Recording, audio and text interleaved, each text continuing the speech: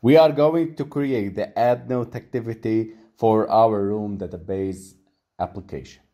Hello guys, my name is Abbas and welcome to Master Coding channel. In this tutorial we will continue with the complete Android developer course and we will learn about Android Jetpack architecture component, which is room.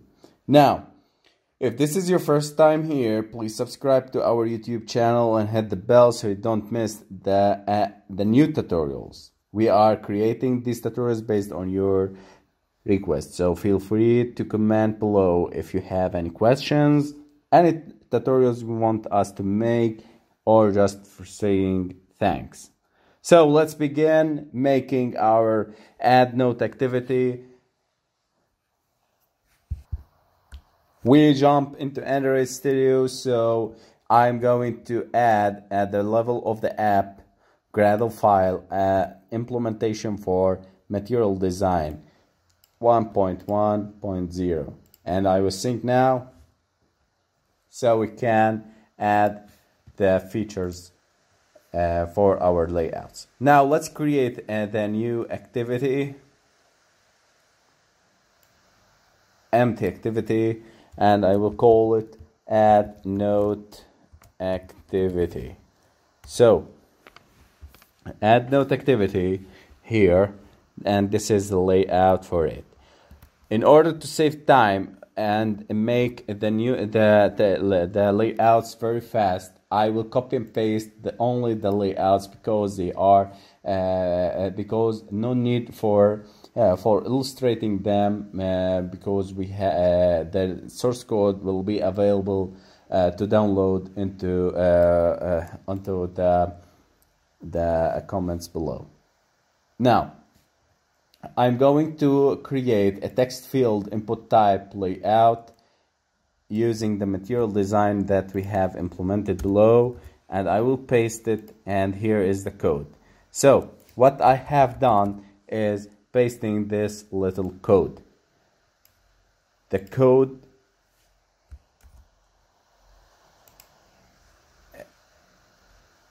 okay, ignore missing constraints. Okay, if we click on this, we will see the layout is added successfully. So this is for text input. The text input field for the title. So the title will have this layout. Now you can pause the video at this level and copy and paste the codes below. Now I will copy for the content layout that the user will enter the content of the note that we will add. So I will create this linear layout having an ID text input, having a text input also, text input 2, and we have the input text, edit text, input layout as previously done, and its ID is edit text underscore content. Now the bottom we have added at the bottom, and the background I will change it, and I will see for adding like this. So if we look on the layout, we see that we have added, okay, they are, it is missing the constraints. Don't worry, we will remove the constraints. I will change the size. Okay, because it is a constraint layout, we can change it. So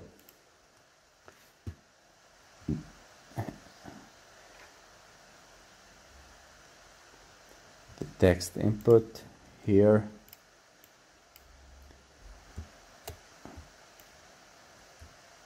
we can see and adjust the content of the edit text whatever we need.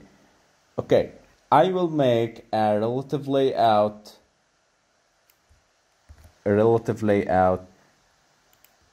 despite using the code here. I will change here, and I will make the orientation also vertical. Now I will change here the relative layout. Let's see, and here we go. We have done making the relative layout. We can also use the constraint, but because we are using the linear layouts inside the layout like this, I prefer using the relative layouts. Okay, we have done using the layouts. So as a final lookout, you can pause the video and copy and paste the code. This is the first layout or the first line, and the second layout, linear layout, having like this, and also having the bottom. And this is the end of the linear layout and the relative layout. So the relative layout contains the two linear layouts, or text input layout and the linear layout. Now back to the Java code. Here we come. Now as we mentioned before, we will start by variables here to define the text input, the widgets, and the other objects. A private, we will start by private text input. We will start by defining the widget text input edit text. I will et underscore title and et underscore content. Okay, guys, it's very simple. We have created two edit text. The first one is a title and the second one is the content. Now let's create the objects. If you remember before, we have created a Note database class. We will get in this way the object of Note database class. Now also getting the Note, which is the model as an entity, and we import it. And I will create a variable private boolean update. Okay, till now we have two objects and two variables, and let's start creating and initializing the widgets. So first of all, we will initialize the widgets. Guys, if you have any questions, please comment it below. Just tell us at what minute or what idea you don't understand, and we can contact you and clarify it. Okay, don't miss to download Master Android from Master Android application and Master Android Pro applications from Play Store, and Master Flutter. And soon we will release the master coding application that will contain all coding programs and programming languages. So make sure you subscribe to our YouTube channel to get the latest tutorials and the latest updates. Okay, we are defining here the widgets. And we still have the bottom. We didn't define find view by ID r.id dot button save. Okay, I will import the package, import the library of the button, here I need to define the widgets. Okay, till now we are doing fine. Now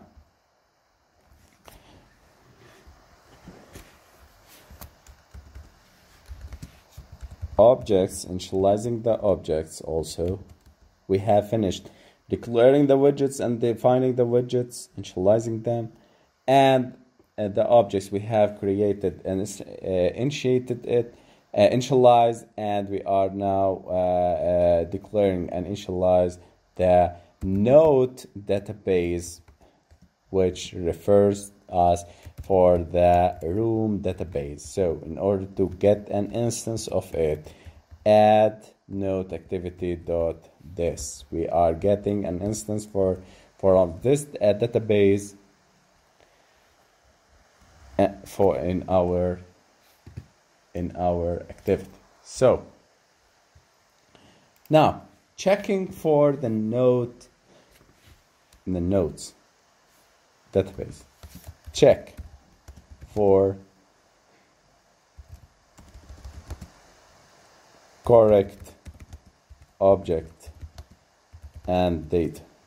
We will start by if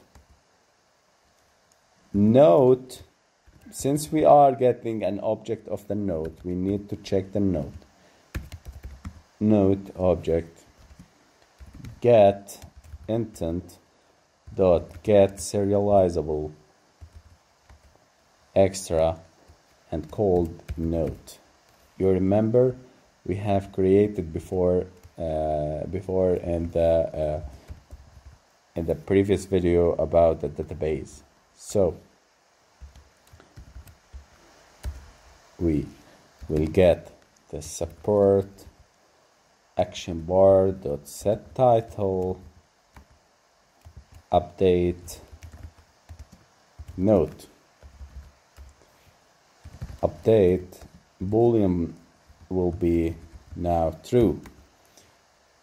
Bottom dot set text update.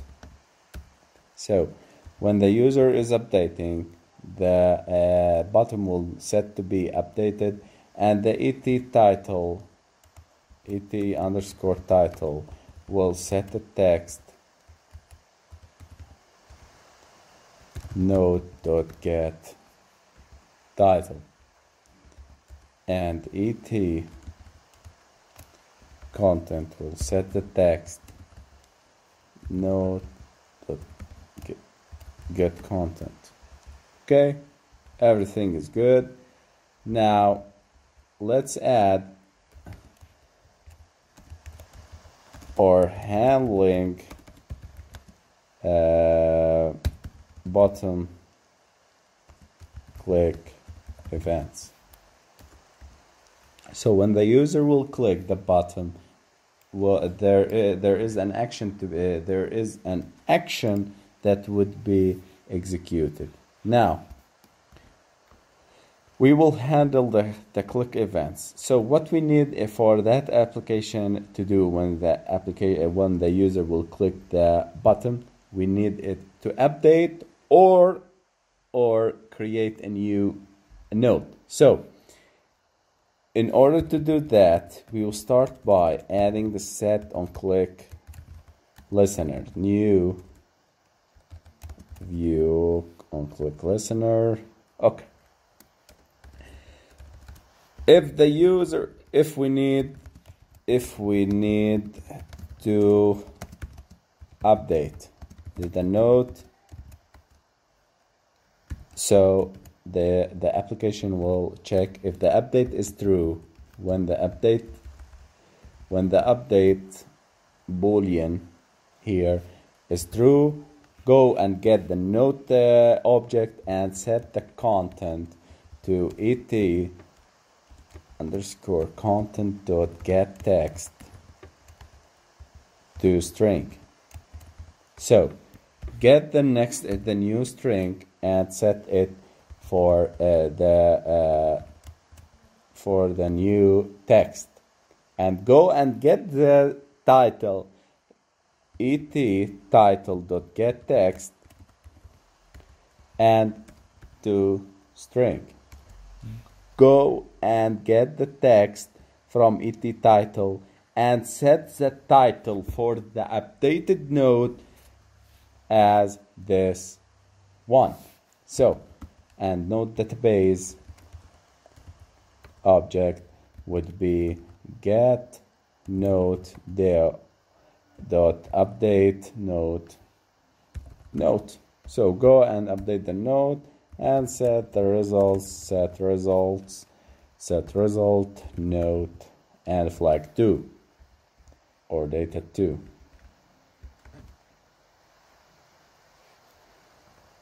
Okay, we will set the results just in 1 minute. Okay. Now, else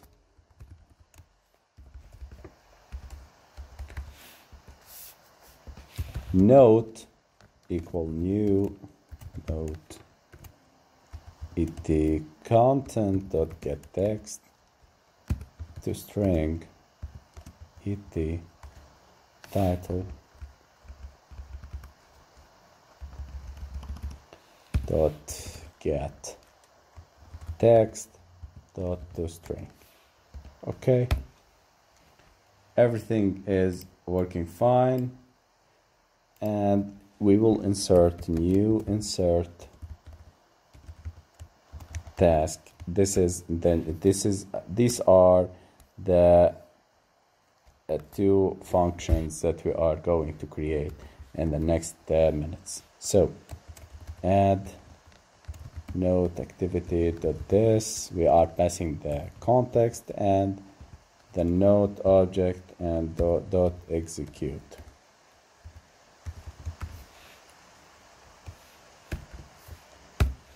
Okay, we need now to make the insert task and the set result tasks or a method. Here we remove the spaces.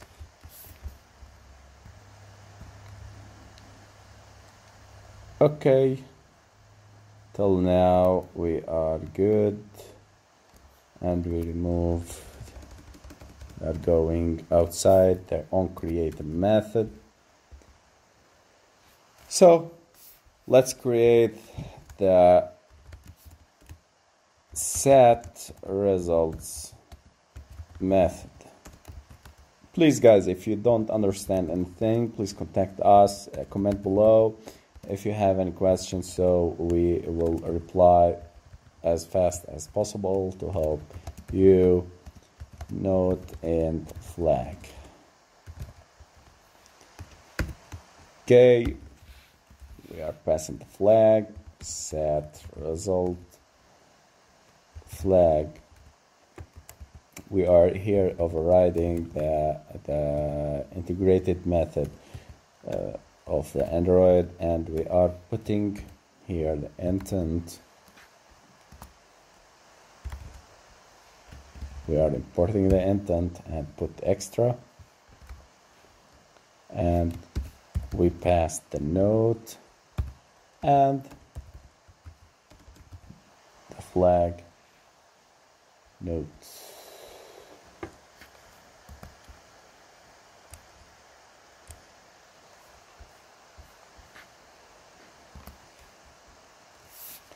Click finish. Okay, everything is working fine. Now let's add the insert task and see how it will work, adding the last method. So this method will requires attention from you to understand all its concepts. So private, we are going to create the insert task. private static class insert task extends async task. We are going to use the async task to do some work on the background thread. Okay guys, so if you want the source code, you can download it freely. Private weak reference add node activity weak reference, and we create the private node. Okay guys, only retain a weak reference to the activity.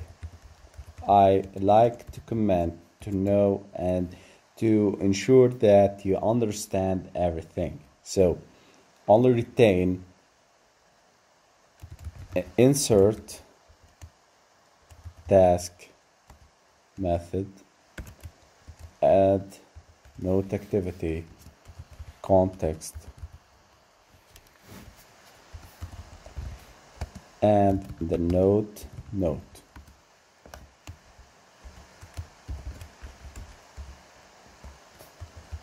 Activity weak reference equal new weak reference context, and this dot node equal node. Now let's move to the next Boolean function. Okay, do in background methods runs on a worker thread. If you need to know about the threads on, you can go to Master Android Pro applications found on Play Store and then download it and see the worker thread and the main thread and background threads and learn about everything about Android. This is our official application. So we will override. We are going to override here by clicking Alt or Insert and override method, and we will select do on background, do in background. So this is the do in background function, and return true. And here we start retrieving auto incremented data or node ID, since we have defined in the previous videos about define the auto increment annotation for us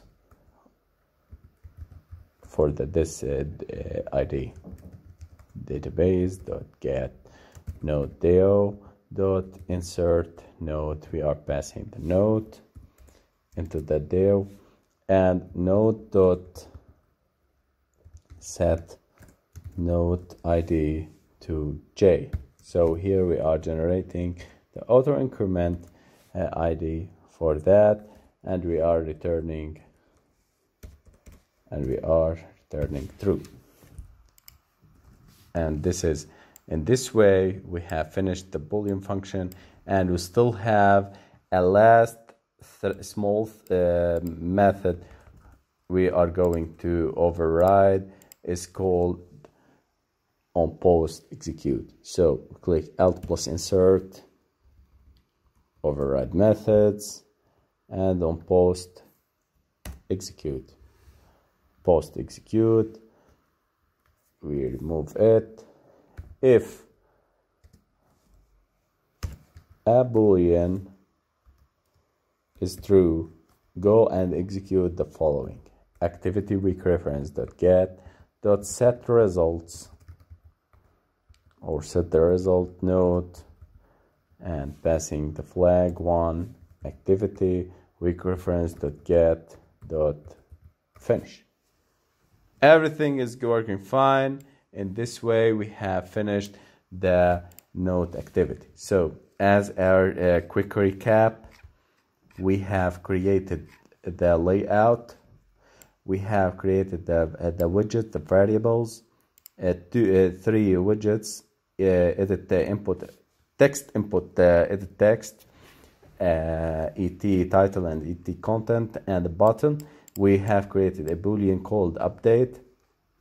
We have created the objects of a node and node database. So we have the node database, which is a reference for us as a room database, and the node, which is the entity class or the model class. We have instantiated it, the widgets, the object, and we have checking for the correct object and data entry. We have added the functionals for the button to see if we need to update the button, or we have to create a new node. So then we have setting the results, inserting an async task. We have created an async task. Inside this insert data method, we have an insert task, and we have the do in background method, and we have on post execute. Till now we have created the add node activity.